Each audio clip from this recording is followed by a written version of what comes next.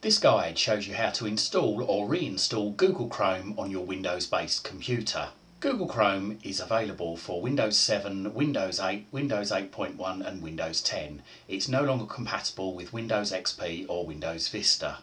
First of all, we need to hold down the Windows key. The Windows key is between the CTRL key and the ALT key on the bottom row of keys on your keyboard.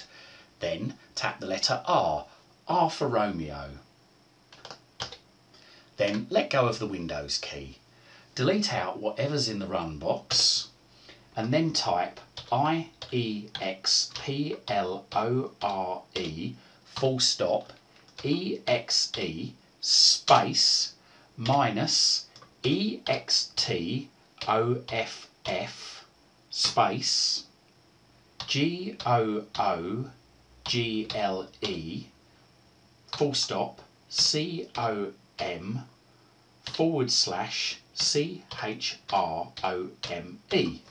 So you should have iexplore.exe space minus extoff space google.com/Chrome.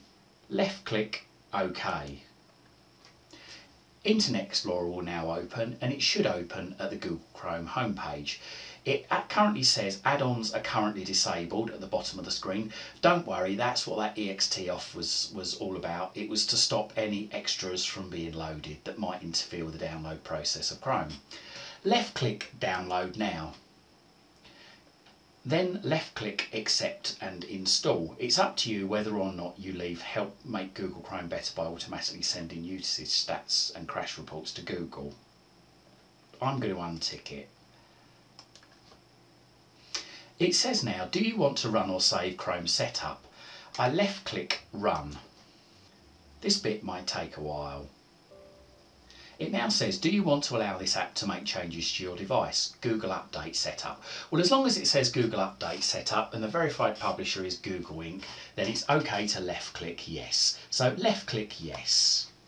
It's now waiting to download and now downloading. This part may take a while depending on the speed of your internet connection. Okay, it's now downloading and now it's installing. This part again may take a while depending on the speed of your computer. And that's it. Google Chrome is now installed. Thanks for watching.